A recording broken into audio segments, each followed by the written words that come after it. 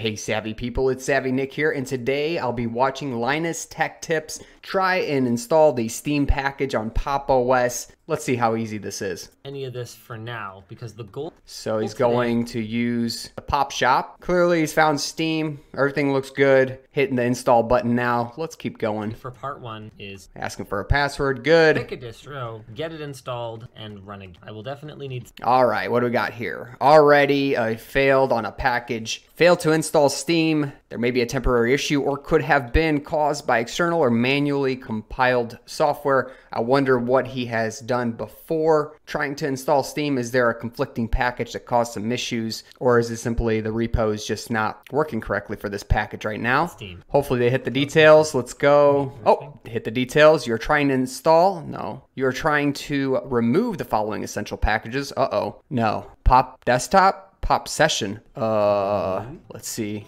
No, dude. Uh-oh. Don't do it. I've done nothing. Don't do it. Install that hard info. Don't do it. No, it's Okay, scary. close. No. The last time I tried to Hit close. anything on Ubuntu, Get out of here. the exact same tool. Exact It's same super thing. simple. You just install it. No. That makes me think that for some reason he installed something manually that's causing this issue, but let's see. Not. Close out. All right. Looks like he closed out. Went into the terminal. Getting their hands dirty now. Sudo apt get install Steam. Props. Looks like he's also looking it up in the background. As you can see here, sudo apt get install. Steam didn't work for me. So Steam didn't work for this person either from the software center. They just used, of course we always say just use this, just use that. It's as easy as this, that. Let's see what is going to happen here. Sudo apt get install Steam. That's the correct command, but let's pause here. Warning, the following essential packages will be removed. This isn't good. This is not good. This should not be done unless you know exactly what you're doing. I don't think Linus right now knows exactly what they're doing, especially if they're Googling for the answer. Pop Desktop, Pop Session, due to Pop Desktop. These are all going to be removed. This is his whole desktop environment. This is not good. And this and the phrase is, yes, do as I say. That's what you have to acknowledge. Yes, do as I say. Hopefully they don't do it. Type yes, don't do it. I say in order don't to do it. No, it's gone. It's all gone. Oh no.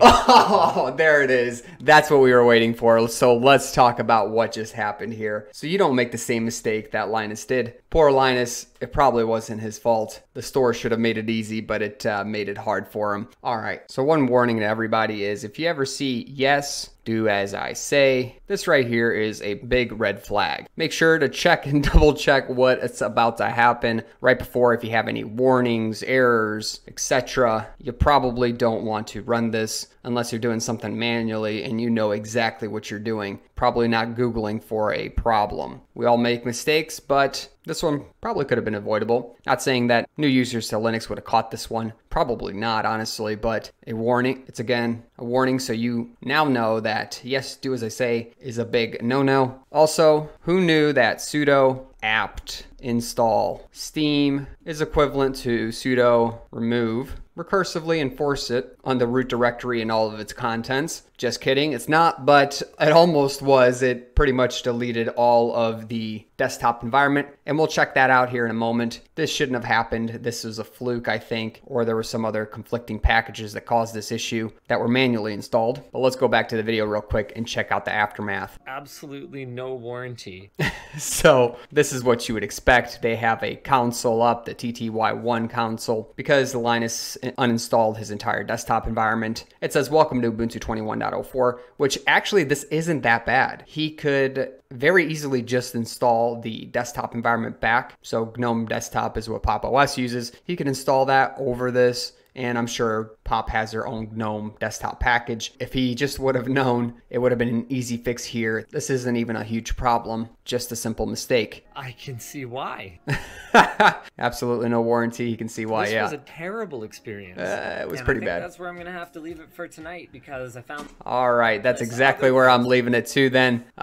Pretty funny to watch. Now everybody who's seen this knows what not to do here. Saying, hey. And this is all part of a challenge at Linus Tech Tips where they're installing Linux for a month and trying different challenges, I believe, weekly. The first challenge, so spoiler alert, was to install Linux and to install a game and run it, which both people did successfully. So it'll be interesting to watch how they progress throughout the month. Maybe they'll become Linux pros, and maybe they're watching some of the Linux channels out there trying to get some tips. Speaking of tips, if you need any, make sure to check out my Savvy Tips Linux playlist, and make sure to like the video and subscribe below. If you have any questions, comments, or suggestions, please post them in the comments section below. Catch me in a great community on Discord, and I'll catch you in another video. Thanks for watching.